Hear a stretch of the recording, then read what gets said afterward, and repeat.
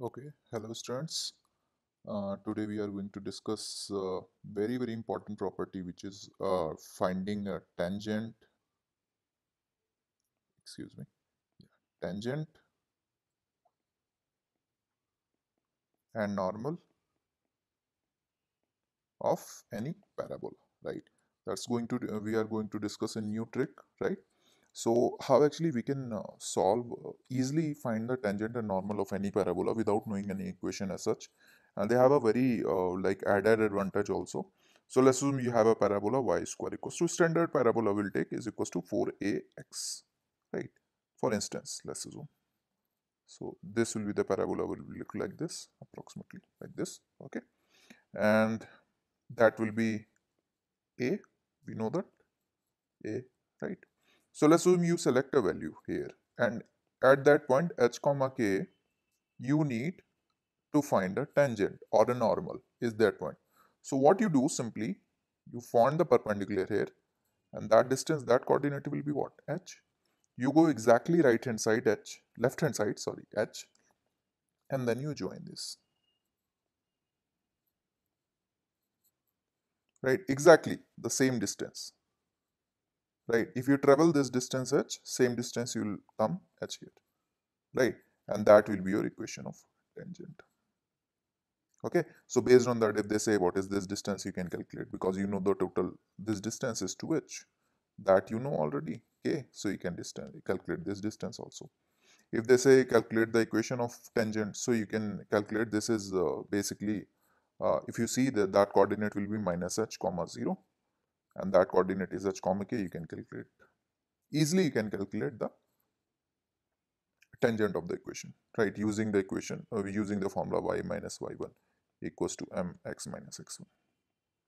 Okay, same as, let's assume if they are asking calculate the normal. Okay, for instance, let's assume they are asking calculate the normal equation, normal, right? So what we can do is we can calculate the normal also, because we know the slope now, tan theta, which is perpendicular,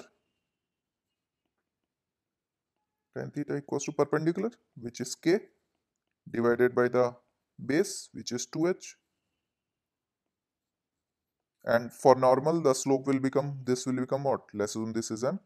For normal, it will become minus 1 by m. You use the same formula. Y minus y1 equals to minus 1 by m, x minus x1. Right? You can simply calculate this. So this is very effective technique. You try, and then tangent or normal for a parabola should not be any problem. You can easily calculate whatever task they are asking. And its other usage people can't see. Look, just knowing for conic is not going to help us, right? We need to know everything. Whenever they are asking, we need to know it, how to finalize it, how to get answers in each and every cases.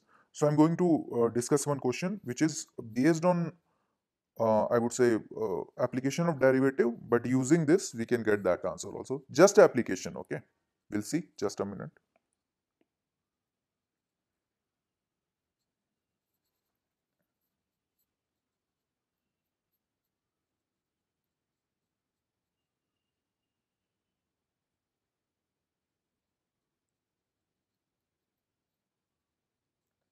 Okay, now we are ready, right? So yeah, so let's assume I have a parabola y is equals to x square plus 2, and they are asking find the minimum distance from the point I guess 3 comma 2, just let me check once again. So this is our NCERT question asking multiple competitive exam also. This is we have this type of parabola. First we will draw this parabola like this, okay, right? Yeah. So if let's assume I select a point h, so another point will be, obviously if I select x equals to h, another point will be, y coordinate will be h square plus 2, okay? And that distance we know it will be 2, that distance is 2. From they are saying from a point 2 comma 3, mind it, from a point 2 comma 3, right? Sorry, 3 comma 2, just one second. 3 comma 2, you need to find the minimum distance. So you see how we are using that application 3 comma 2. I want a minimum distance, means this distance, right? We can use the property whatever I have taught you apart from conic. We can use it here also. What we'll do? Let's assume this is 2, right? And that is total. This distance will be what? You'll take this distance, and that distance, obviously the total distance is what? H square plus 2, because it's a y coordinate. So this distance will be what? H square. We'll go opposite side, H square, and that will be the equation of tangent, correct? If I try to write, this will be the equation of tangent, right? I taught you just this, whatever this distance, same opposite side you'll go to this distance, just like this. If you have H comma K, you go opposite side, same distance. If this is H, opposite side H, and that will be equation of tangent. Same I am doing, this is H square, so H square. So if I need to calculate the tan theta, let's zoom from here, right? So tan theta will be what? Perpendicular this distance, correct? Right? Which is H square plus H square, total distance this, which is H square, 2H square, divided by base, which is H. So tan theta slope will come as what? It will come as a H. You can solve this by just simple differentiation also, because I want to explore new options, and I'm a big believer of, if you know one concept, you can use multiple places. So I'm just giving you like another way of solving. Same thing, if you got H, what you can do is, now you know that this is a slope, tangent equation, slope you know, M. And this is a perpendicular, minimum distance will be always perpendicular. So let's assume from 3 comma 2, and this we'll calculate the slope of that one, which will come as a y2 minus y1, which is 2 minus h square minus 2 divided by x2 minus y1. This is 3 minus h, and that will be equals to the, because we have calculated slope, sorry, it's 2h, we have calculated slope of tangent is this. So slope of normal will be what? M dash will be minus 1 by m, and that we have calculated from here. So we equate this and this and calculate the answer. So minus 1 upon 2h equals to minus h square divided by 3 minus h.